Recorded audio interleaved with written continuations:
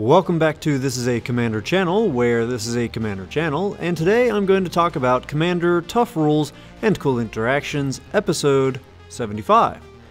Today's episode is going to take a look at Sagas in Magic, which isn't a card type that I have covered yet on this channel, yet they do have a lot of pretty confusing aspects to them. What specifically inspired me to make this episode today is the recently spoiled Tom Bombadil that we will be getting from the upcoming Lord of the Rings set. And I'm not going to read his whole card's text, as that's not the focus for today's episode, just the inspiration. But based on his text, it is safe to say that we will be getting a lot more Sagas soon, and some people may even try to build a Saga deck with Tom as their commander, as he's the first true 5-color Saga commander that we've gotten. So, on to the main focus of today's episode. For more information about Sagas, please check out section 715 in the comprehensive rules, as we will be going into the sub-rules of that section in this video here in just a bit. So here's the scenario. Your opponent controls a Vorinclex monstrous raider, and he has 2 replacement effects. But for now, we're only going to focus on his second replacement effect, as it is your opponent who is the controller of Vorinclex.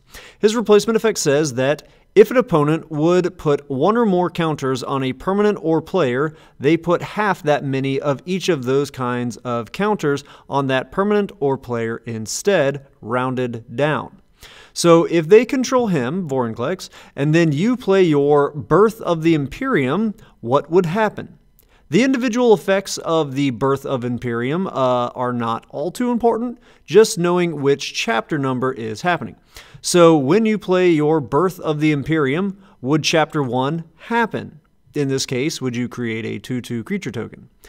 In order for Sagas to trigger, they must get their lore counter, and Sagas can get those lore counters in 3 different ways. They can get them as they enter the battlefield, they can get them as your pre-combat main phase begins, and you can also proliferate them if you have at least 1 counter on them to choose. So as your Birth of the Imperium enters the battlefield, the Vorinclex is going to see that 1 lore counter, and it will replace it to be 0.5 rounded down, which is 0. So your chapter 1 ability, would it actually trigger if it's getting 0 lore counters? The answer here is that sadly it will not. The enemy Vorinclex will stop a Planeswalker from gaining loyalty counters that's being put on them, but it will not stop the loyalty ability from being activated. But in the case of a Saga, the Vorinclex will actually stop the Saga from getting its counter and from triggering their abilities, because again, it's the actual act of them gaining a lore counter and the game checking for that, checking that the number of counters against the chapter number, that is what causes their triggered abilities to happen. So now let's complicate things a bit. Let's say that you are the one that controls a Vorinclex monstrous raider, which is when his first replacement effect will come into play, and it says if you would put 1 or more counters on a permanent or player, put twice that many of each of those kinds of counters on that permanent or player instead.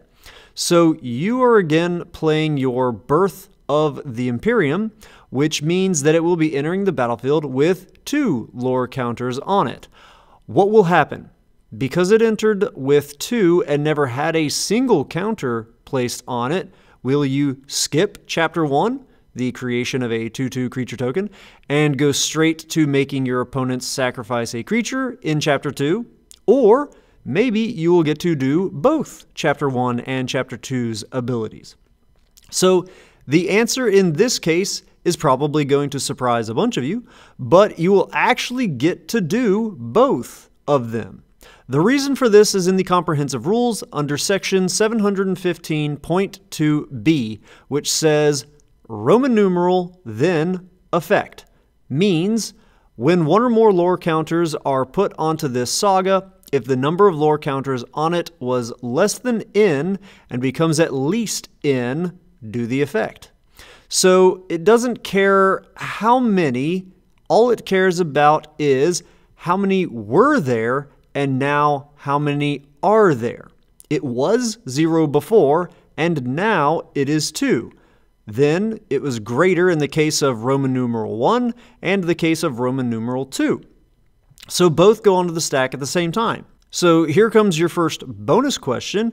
If this were to happen, what determines the order of those triggered abilities on the stack? Will Chapter 1 have to resolve first? Or will it enter the stack first and therefore resolve after Chapter 2's triggered ability? Or is there some other way in which these resolving triggers will be determined? Please let me know down in the comments for that bonus question, your first bonus question. Okay, and now to even further complicate this scenario, you are again playing with a Vorinclex out, but this time you decide to play a Braids' Frightful Return, which is another saga, but this one is different from the Birth of the Imperium. Can anyone see what the difference is yet? It's not because Braids' Frightful Return is a monocolored saga. That has no impact. Okay, the answer is that Braids' Frightful Return is a saga that has Read Ahead. And there is some reminder text on Read Ahead, and it says, choose a chapter and start with that many lore counters. Add 1 after your draw step. Skipped chapters don't trigger. Aha! That last part I said makes it pretty clear as to what will happen now. But I know that many players will miss that tiny little detail in the italicized text that is buried by all of the other plentiful text on the card. So we can also look in the comprehensive rules under section 702.155a for an even more specific answer as to what would happen in these situations. And there's a lot in that ruling, so I'm going to focus on one specific part that says, chapter abilities of this saga can't trigger the turn it entered the battlefield unless it has exactly the number of lore counters on it specified in the chapter symbol of that ability. So if a saga with Read Ahead enters and you choose the number 1, yet it enters the battlefield with 2 lore counters on it, it has 2, yet the number picked was 1, so no luck there. So that's the difference between the Read Ahead and the non-Read Ahead sagas in cases of like a Vorinclex doubling effect being out. And now this leads into your second bonus question. What if you played your Braids' Frightful Return while not controlling Vorinclex, but then you do play the Vorinclex, and on a later turn you go into your pre-combat main phase? What will happen? How many lore counters will the Braids' Frightful Return get, and what will happen to your Read Ahead saga when this happens? Anyhow, that's all I've got for today's episode. As always, I hope that all of you have found this video to be entertaining at least, and I hope that a few of you have even learned something about the crazy rules in this great game of Magic. Have a good one. Ta-ta. And for the second week in a row, I am under the weather.